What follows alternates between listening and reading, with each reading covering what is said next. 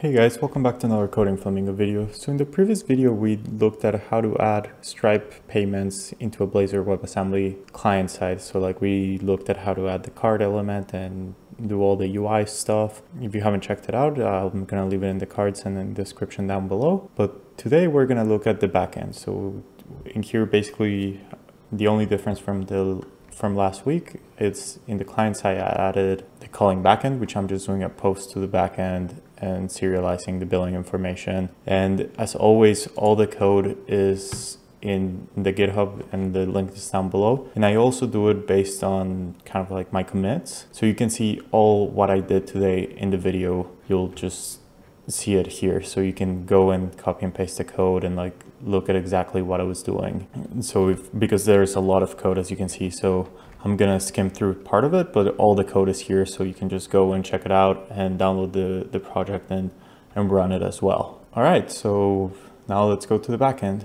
So I created a controller and I only created the activate subscription. Once you get started, like once you figure out one of them, then Stripe has very good documentation for all the other ones. So like, for example, once you figure out how to do create subscription and everything, all the other ones is just calling their other functions, and it's all in their documentation, and they have it for .NET and everything. Just use the best practices. I'm leaving because in here they just have the API key on the code. You should have that in a key vault or somewhere. So jumping back into the code. So in here, basically I'm verifying the request, and this is just like an input validations. So in here, you can see it's very, like I'm just checking that it's not null, that like all the fields are not white space. In here, I would want to add more validation, maybe like check that the email is actually an email and that the payment ID matches some regex. I also have here checking DB, because usually you have a range of like payment IDs, which is basically what plans people can subscribe to. You usually have them in the database. So I have like an if statement that if you want to check the database, it goes and checks the database. All the code has the database stuff commented out. The reason for that is I want you to be able to just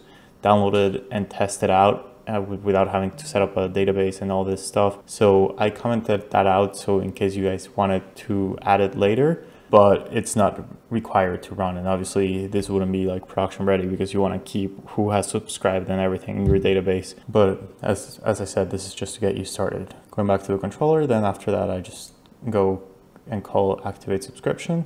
And here I verify it again, just because it's a public function.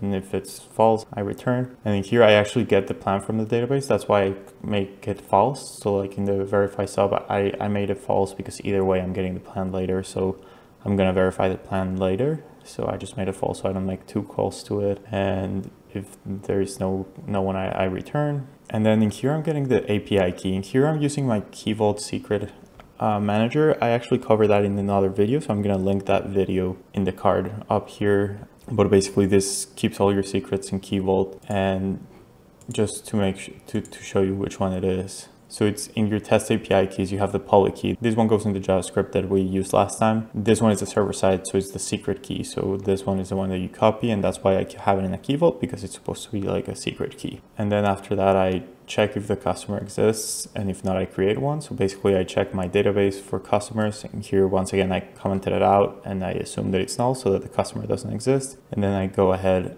and create the customer, which this just uses the Stripe services. So like I create a new customer service and I add the customer with a name and email and create the customer. As you can see here, I'm not passing it like the payment ID, which is the credit card. I'm gonna do that later. So then I do update customer default payment ID. So in here, I basically grab the customer ID that I just created and the payment method, which is a payment ID that comes from a Stripe client side. And here I pass a customer ID and I attach the payment method.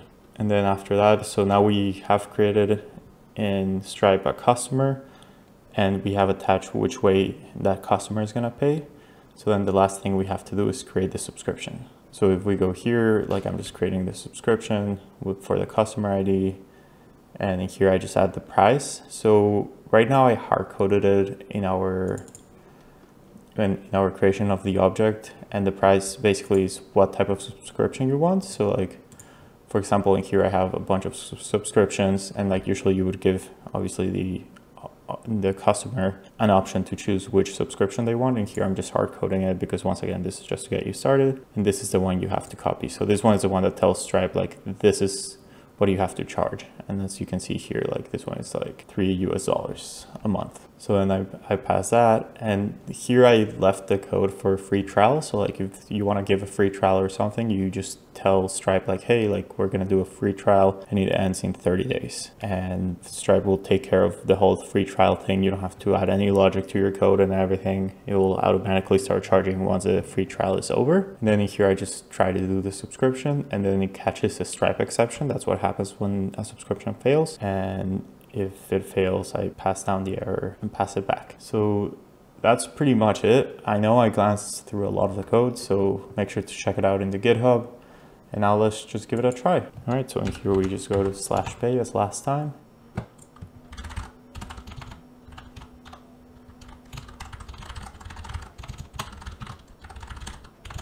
Enter our information and enter the credit card number. As always, the test one is 42 all the way. Then we're gonna click pay. And as I mentioned last time, like we're gonna go to Stripe, send the credit card, they're gonna return a payment method ID, which is then what we attach to the customer. So now this is on the server side. We get here, we check if the customer exists, we update the customer's default payment ID, and we create the subscription. And in here we try to create it. And in here you can see like what it returned, like it gives you a subscription ID, like if there's any tax stuff, and then you just return it. All right, now that it's returned, we can see our result. So the first result, how I did it with my post API, that you can look at it back here. The first thing is if there was success getting to the server. And in that case is yes, we were able to talk to the server. And then I deserialized the actual result. And here we can see that the subscription was created successfully. I didn't add any code to like where to direct the user, but in here you would redirect them to your application or something. If there's an error, you would display the error so the user can fix it. And if there's an error contacting the server, you would be like, hey, like there's an error contacting the server, please try again later. So that's basically how you add Stripe subscriptions to your .NET application. Thank you for watching, and I'll see you in the next one.